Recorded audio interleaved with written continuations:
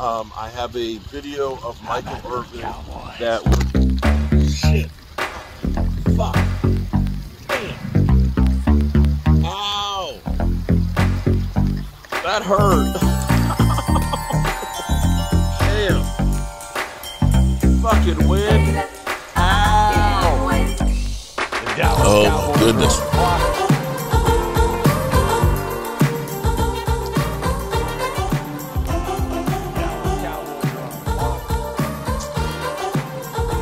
Oh my goodness.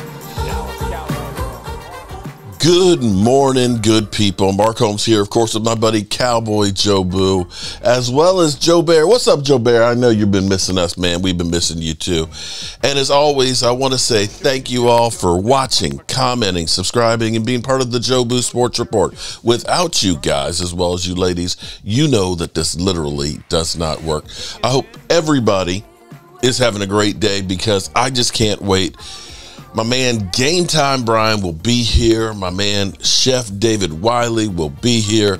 We are headed to Detroit early tomorrow morning, where we will be bringing you coverage like none other from in the streets of Detroit as it all happens. I hope you guys watch and hang out with us because we're going to have a ball. We're going to have a ball because the thing is, you know, all the mock drafts, thank God we can be done with the mock drafts. I can't stand mock drafts. Okay. I'm sorry. It's just ridiculous. You literally make up 50 scenarios. And of course, when you get 2 or 3, see, I told you in my mock draft, I was, get out of here with that shit. Get out of here with that shit. What the Cowboys are going to do, who the hell knows? The only things we know about the Cowboys is, one, they like to get the highest prospect at a position. And two, in the second round, they want to gamble with the pick and try and get first-round talent on a scratch and dent pile. Now, how they go about it, we don't know. We've got holes to fill. We need a center, a tackle, or guard, whichever one will fit the bill. And that actually plays right into the Cowboys' hand of trying to get the best prospect at a position. Centers generally don't go real high in the draft. Same thing with guards. Left tackles do. Wide receivers do. Quarterbacks do. And it sounds like the Cowboys have lost out on a quarterback. Just a few days ago, they were talking about how the Cowboys must draft Michael Penix. And the funny thing is I said, you're telling me that the Cowboys, who have Dak Prescott at $55 million, have Cooper Rush, who's been a career backup, who won 4 games out of 5 in replacing Dak when he broke his thumb, who's on the roster, and Trey Lance, a guy that San Francisco traded 3 number 1s and a second to move up and get, who the Cowboys traded for and is on the roster, that we still need to get a quarterback.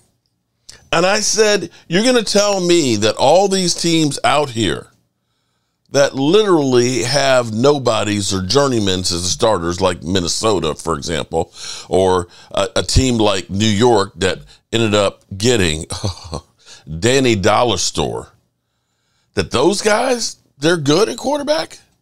Come on, man. This is some bull jiggity. Now, in talking to, and I can't wait till game time gets here because, you know, he's getting all his work done this morning. He's going to be all packed. He's going to be driving down the road. He's going to get here. He's done. Me, on the other hand, I'll still be working on getting my shit together, but we will be live streaming and talking about the draft and getting things together. His whole thing for weeks now has been the Cowboys should trade back. Well, that sounds good, but first of all, you have to have somebody who wants to trade up. There's a lot of things you may want to do. You know, you may want one of those great quarterbacks to fall all the way down to you, but that doesn't mean it's going to happen. That's the difference here. It sounds great that, you know, hey, maybe the Cowboys can move back, get Powers as a center, and then take another pick and then trade up and get one of the running backs that they want. And now all of a sudden you got 2 studs. That sounds great. I would love to see something like that happen. But knowing the Cowboys, they'll throw a wrench into things, because you could look and say the year that we drafted C.D. Lamb, we had more pressing needs. We definitely had pressing needs at linebacker because we were hurting so bad after getting rid of Jalen Smith and having question marks on Leighton Vander Esch that we still haven't answered yet. But we drafted C.D. Lamb because he fell down our way. So all bets are off. I didn't see them taking Mozzie Smith last year, but I was like, if this guy can play, it would have been a difference maker. If Mozzie had came out of the box like Reggie White and we had plugged him in the middle and he stopped the run, hey, maybe we don't lose to the Green Bay Packers. It was a risk that they took. But then every pick is a risk. Every pick is a risk. There are no guarantees in the draft. None. To me, it's like a 50-50 crapshoot. 50-50 chance that it's going to come out that you got a stud, or 50% chance that you got a bust. Nobody really knows. The only thing I do know is when they say he's a can't-miss player, more times than not, they miss. Now, we've heard that the Cowboys are interested in this player and that player. Now we're hearing that they're interested in guard Burton. I can't remember his first name. Graham Burton. That they're interested in guard Graham Burton, who can play all 5 positions.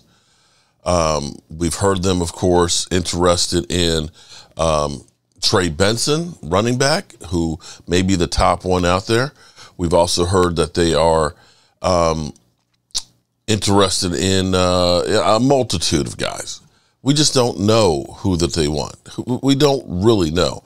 Now, again, if you can trade back and get more picks, that would be optimal for the Cowboys because they have so many picks. And you look at this draft, from what I'm told from most people, is it's not top heavy with a lot of great players that you really, unless you're trying to get a quarterback, want to trade up for. But there's a lot of guys that are basically from like 20 to 40 that are all really good players. And if you can get a couple of really good players, really good plug and start play guys now, that's what you really and truly want. And I'm going to go to, before we get out of here, go to ESPN, their mock draft where they have Michael Penix to the Seahawks. Again, I thought we were supposed to be drafting him. Let's go to the tape. Ask you right now, is there something that one team is doing, Mike, even as we speak, right this minute, that could change the entire top of the draft? Greeny, the Minnesota Vikings should be on the phone with the Arizona Cardinals and not getting off the phone until there is a deal right now. In fact, that call should have been made the second that Kirk Cousins' agent told them that he was going to be an Atlanta Falcon. And so, to me, I want to be proactive. I want to box out the competition, and I want to make sure that I am drafting a quarterback at number 4. So it's interesting. They have already made that one move that bought them the extra ammunition in this offseason to try and go up there, Dan Graziano. What do you think? All of a sudden, number 4 becomes a very interesting spot. So Monty Ossenfort, the Cardinals GM, has come out and said he does not want to make any trade for that pick until he's on the clock. He wants to see which quarterbacks go off the board, 1, 2, 3, and then that will determine his market. Those conversations have definitely been had. I believe that the Vikings know what it would take to get the 4th pick. I believe the Raiders know what it would take to get the 4th pick. I believe the Giants know what it would take to get the 4th pick. But the question is, will they make the move? Last year, during the draft, Tennessee had a contingency. They had a trade. They were going to go up to 3 and take C.J. Stroud, but once Stroud went number 2, they backed out of the trade, and Arizona and Houston did a trade instead that ended up with the Will Anderson pick. So it will depend on what happens with those first 3 picks, what Arizona can get at 4, and Ossenfort knows that. Orlovsky, go. Yeah, it starts at 2. What do the Washington Commanders do at 2? And then what do the New England Patriots do at 3? If I understand where Mike T's coming from, I've said this, if those guys go 1, 2, 3, and J.J. McCarthy is left there at 4, I think Minnesota goes and gets the move, and I think J.J. McCarthy automatically becomes the front runner for Offensive Rookie of the Year. He's ideal when it comes to his skill set with Kevin O'Connell's play-action pass offense. The really interesting thing will be if McCarthy goes above number 4. Okay, let's live in the world with Caleb 1, Jaden Daniels 2, and then J.J. McCarthy 3. Does Minnesota want to get really aggressive for Drake May? I know that they love Drake May, but then they have to be patient with Drake May. And that will be interesting to see. Do they continue to stay as aggressive with a player that's probably not going to see the field for at least a year or two in Minnesota? Yeah, absolutely. Mike T, take us through that part of it. Go. Yeah, again, if I'm Minnesota, I have to get a quarterback, and when he's ready to play, look, that's why he went out and signed Sam Darnold. But as soon as you lost Kirk Cousins, you had to get up to 4. And what I'm saying is, Greeny, you tell Monty Ossenfort, look, I am paying a bill. We're not negotiating. Tell me right now what's going to cost. And B, if it's J.J. McCarthy or Drake May, Greeny, it really doesn't matter because you're making this decision for the next 10 years, not for the next 10 weeks. So that's why you have Sam Darnold, but you have to get one of these 2 quarterbacks. Mike T, is it about getting ahead of the New York Giants? Because I think the Giants have to be aggressive as well. Is it about getting making sure you get ahead of the Giants or the Chargers? Well, it's about the Giants. It's about, to me, the Raiders, possibly the Broncos. There's too much variability there. And again, as soon as I lose Kirk Cousins, I am not getting off the phone with the Arizona Cardinals until I have a deal. Monty Ossenfort, tell me what the bill is. I am paying it because I'm assuming that New England's taking a quarterback. Graziano, go. But so it's going to all depend on who goes 1, 2, 3, right?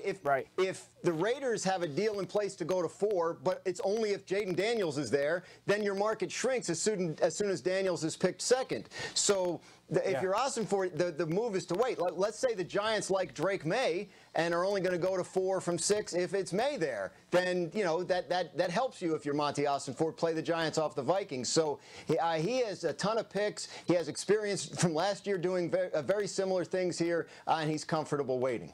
I think if there's one message that we're getting loud and clear here, the order of the quarterbacks will determine who is interested in coming up and making these trades. Yes. I'll be fascinated to see what the Giants decide to do. There may be circumstances they do and circumstances they don't. There are 3 wide receivers that feel as though they've separated themselves in this class. If Arizona wants to make sure they get at least one of those 3, they have some wiggle room to play with. Tim Legler's Washington Commanders. Does he? There we go. We're going to end right there. It just struck me real quick, and I was looking at it.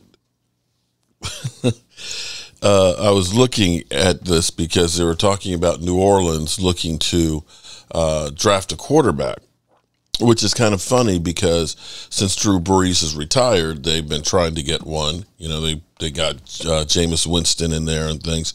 They had Andy Dalton in there, and they signed Derek Carr. And you'll remember Derek Carr has been a guy that, you know, we've had the experts tell us we should go get a veteran like Derek Carr. And here's what's interesting about Derek Carr is I don't think people realize that he signed in last year, a $150 million contract. $150 million contract for Derek Carr. But what they did was they structured it so that way his cap number was only $7.2 million. His cap number this year is $12 million. Now, of course, next year, the following year, it's 51 and then it's 61 and 26. And so you see how teams make contracts to work within a cap.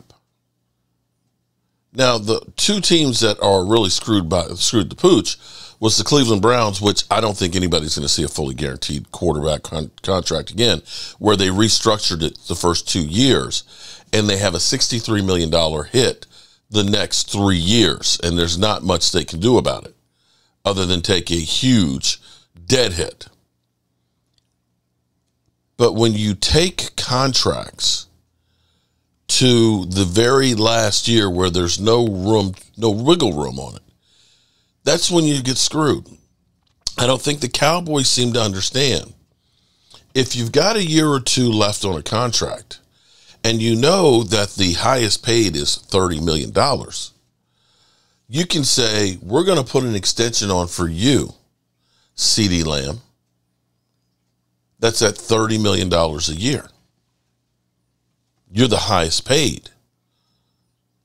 But if you have this year and the following year, where those numbers are already lower because it's in his rookie contract, which was done years ago. If you're putting that money down the road, in 2 years, when you actually start paying that money, that $30 million per year, the price for wide receivers would probably be in the 40s. So that's a way of making the player realize he's getting the highest paid and is happy.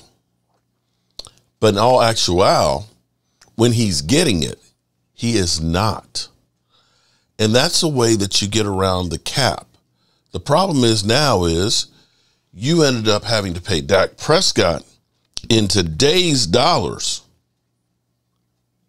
the full amount. There's no room to hide it and maneuver it. And they had to keep restructuring it because they screwed the pooch on other contracts. Understand, they did Dak Prescott's contract and immediately restructured it to get cap space because of Zeke Elliott's deal, because of Jalen Smith's deal, because of dead money that they've taken. This is where the Cowboys have their biggest failure, is understanding how to use the cap. All right, good people, I've got some work to do to get ready for my crew to be here, and I just can't wait to be bringing you everything about the NFL draft. I'm Mark Holmes, and I appreciate you guys. Peace. Mark Holmes here, and as always, I want to thank you all for watching, commenting, subscribing, and being part of the Joe Boo Sports Report.